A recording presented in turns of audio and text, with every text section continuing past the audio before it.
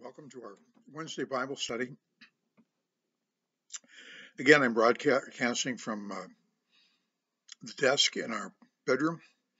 I hope you're having a great day, and I hope that on Thursday you will join us for the Christmas Eve service, however you can do that, whether you just want to watch it live streamed or later on, or if you want to come and be part of the service, you can be in the parking lot. It's just going to be Mary Hubert, Mike Norbaum, and myself in the church broadcasting a service. But we will have, the parking lot available, FM radio, and I will have a bulletin. So if you want to sing the hymns in your car, you can do that. So anyway, let's get started with a word of prayer today. Heavenly Father, we're grateful for another opportunity to get into your word and look again at the book of Psalms today, Psalm 141. Bless our time together. We ask it in Jesus' name. Amen. Psalm 141 is a psalm of David. Let me read the verses and we'll go back and look at them a few verses at a time. David writes, I call to you, Lord, come quickly to me. Hear me when I call to you. May my prayer be set before you like incense. May the lifting up of my hands be like the evening sacrifice. Set a guard over my mouth, Lord. Keep watch over the door of my lips. Do not let my heart be drawn to what is evil, so that I take part in wicked deeds along with those who are evildoers. Do not let me eat their delicacies. Let a righteous man strike me. That is a kindness. Let him rebuke me. That is oil on my head. My head will not refuse it, for my prayer will still be against the deeds of the wicked. The deeds of evildoers. Their rulers will be thrown down from the cliffs, and the wicked will learn that my words were well spoken. They will say, as one plows and breaks up the earth, so our bones have been scattered at the mouth of the grave. But my eyes are fixed on you, sovereign Lord. If in you I take refuge, do not give me over to death. Keep me safe from the traps set by evildoers, from the snares they have laid for me. Let the wicked fall into their own nets while I pass by in safety. Here ends the reading of God's word. Let's look at this a few verses at a time. A believer's cry, verses 1 through 4. I call to you, Lord, come quickly to me. Hear me when I call to you. When we understand how small we are and how great He is, more than anything, we desire for our prayers to be heard. When we understand that He alone is our rock and our fortress and our deliverer, we cry out because we know we need His help every moment of our lives. We know and understand that we were not created to go it alone. Verse 2, may my prayer be set before you like incense. May the uplifting of my hands be like the evening sacrifice. More than anything, we desire His attention. We desire that He would take notice of us. Like the burning of incense definitely gets our attention. And who can ignore someone who is lifting up their hands and waving them to get attention? The song, I Need Thee Every Hour, comes to my mind.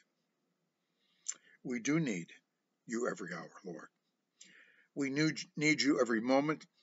In reality, Lord, you are our life, and we long to spend every moment as close to you as possible. Verses 3 and 4. Set a guard over my mouth, Lord. Keep watch over the doors of my lips.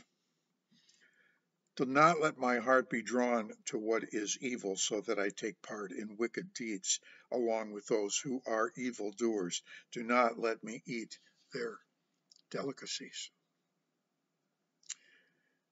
I think it's important for us to realize that we are weak and vulnerable. We are prone to say the wrong thing. We need someone to keep watch over our lips. We need someone to keep our hearts from being drawn and attracted to what is evil.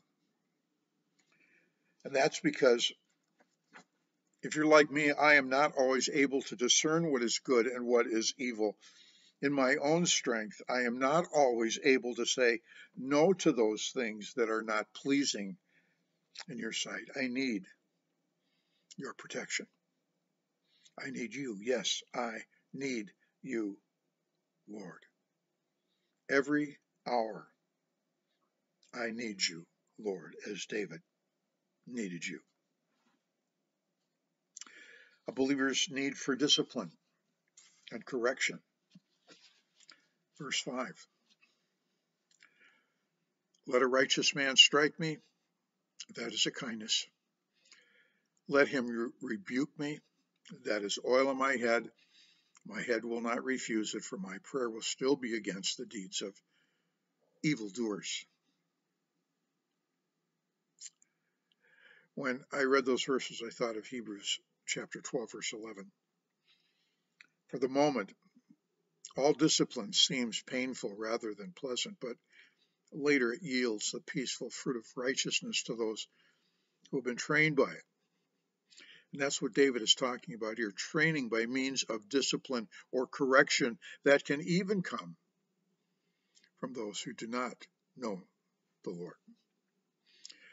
Like David, as believers, we need to long to be disciplined and corrected because we know that we are in training to be able, by God's grace and God's power, in every way, every day, because we are becoming more and more like the one who redeemed us and claimed us as his own. And that is an ongoing process of discipline and correction, even at the hands of unbelievers.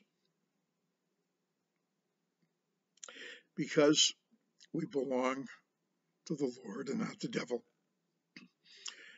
Because we belong to him every day, we are more and more coming to love what he loves and hate what he hates. And that is the process of correction and discipline, that we might become more and more like him.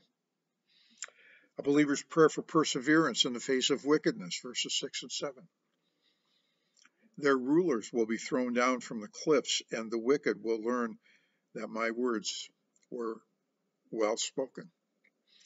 They will say, as one plows and breaks up the earth, so our bones have been scattered at the mouth of the grave. Previously, David declares that he is grateful for the Lord's discipline. But he also prays for God's righteous judgment to be executed on the deeds of evil doers. Because, like David, we know that the wicked never give us a second thought. Never give a second thought to those who are hurt by their wicked ways, and one day